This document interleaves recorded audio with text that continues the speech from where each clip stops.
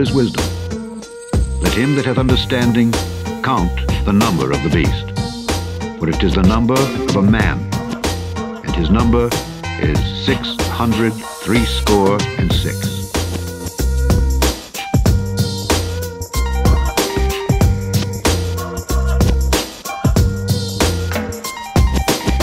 The first mention of what they say takes us to Judges chapter 7, verse 11. And it came to pass the same night that the Lord said unto him, Arise, get thee down unto the host, for I have delivered it into thine hand. But if thou fear to go down, go thou with Phurah thy servant down to the host. And thou shalt hear what they say, and afterward shall thine hands be strengthened to go down unto the host. Then went he down with Phurah his servant unto the outside of the armed men that were in the host. So he says, thou shalt hear what they say.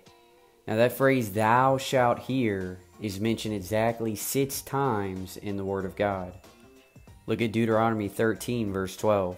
If thou shalt hear, say in one of thy cities, which the Lord thy God hath given thee to dwell there, saying, Certain men, the children of Belial, are gone out from among you, and have withdrawn the inhabitants of their cities, saying, Let us go and serve other gods, which ye have not known. Then shalt thou inquire, and make search, and ask diligently. And behold, if it be truth, and the thing certain, that such abomination is wrought among you, thou shalt surely smite the inhabitants of that city with the edge of the sword, destroying it utterly, and all that is therein, and the cattle thereof with the edge of the sword. So we know that that sword is the sword of the Spirit, which is the Word of God, the King James Bible, the truth.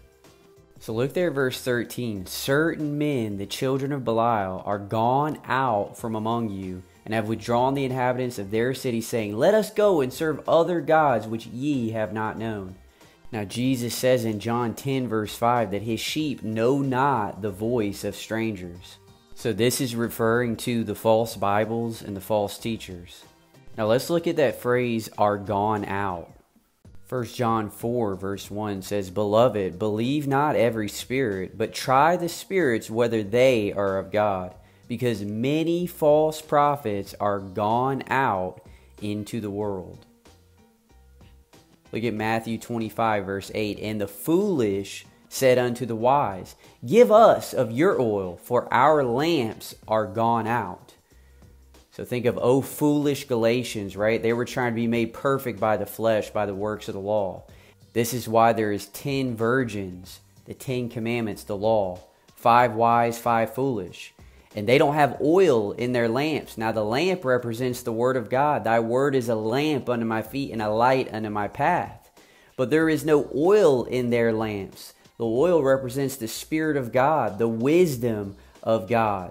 But these false Bibles, they don't have the Spirit of God in them. They are lying spirits. This is why he tells us to try the spirits. Jesus said, My words, they are spirit and they are life.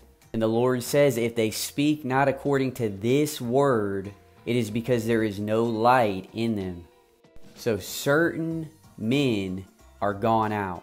Look at Acts 15:24. For as much as we have heard that certain which went out from us have troubled you with words, subverting your soul, saying, Ye must be circumcised and keep the law, to whom we gave no such commandment. So beware of dogs, beware of evil workers, beware of the concision. Beware of these people who want to tell you that you have to keep the law, that you have to have some sort of work, some sort of your own righteousness to attain eternal life. And always remember that salvation is of the Lord and is the free gift.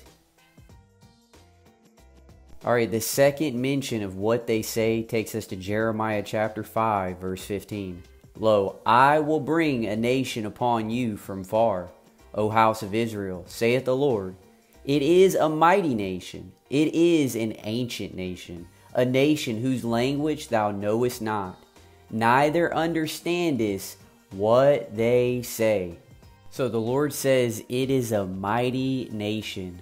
Now, mighty nation is only found in one other place in the Word of God.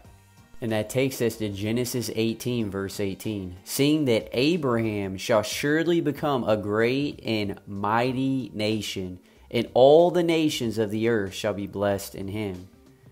Now the Apostle Paul actually quotes Genesis 18, verse 18 in Galatians 3, verse 7 through 8.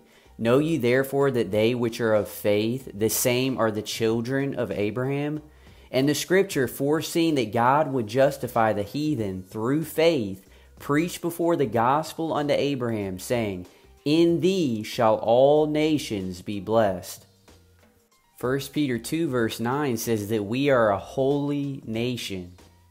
So I believe that this mighty nation are all of the children of Abraham, those that are of faith, those that are in Jesus Christ, the spiritual seed, those who are preaching the glorious gospel of Christ. That is why all the nations are blessed. It's the gospel that the blessing is in Jesus Christ. And we are warning those who are trusting in themselves, in their works, and they are resting in the law rather than Christ. And we're preaching the gospel to them, lifting up the standard, and they're not understanding what we're saying. Acts 28, 26 through 27, saying, Go unto this people and say, Hearing ye shall hear and shall not understand, and seeing ye shall see and not perceive.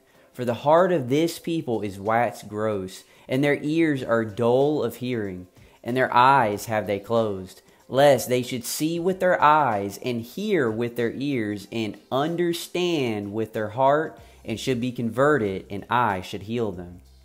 Romans 1:31 says that they are without understanding. So their understanding is darkened. Now the third and final mention of what they say takes us to 1 Timothy 1 verse 7. Let's start in verse 5. Now the end of the commandment is charity out of a pure heart, and of a good conscience, and of faith unfeigned, from which some having swerved have turned aside unto vain jangling, desiring to be teachers of the law, understanding neither what they say, nor whereof they affirm.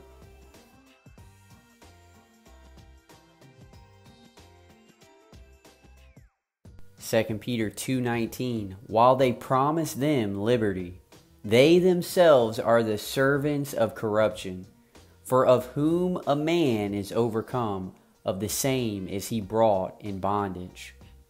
Now think of all these false teachers, a lot of times being street preachers, who want to promise people liberty. Oh, God can set you free from sin. You know, He can give you liberty. And they name the name of Christ, but the Word of God says that they themselves are the servant of corruption, because they serve the flesh. They have confidence in the flesh, which is corruptible. They've yet to put on incorruption. And they want to bring you back into bondage, back into Egypt.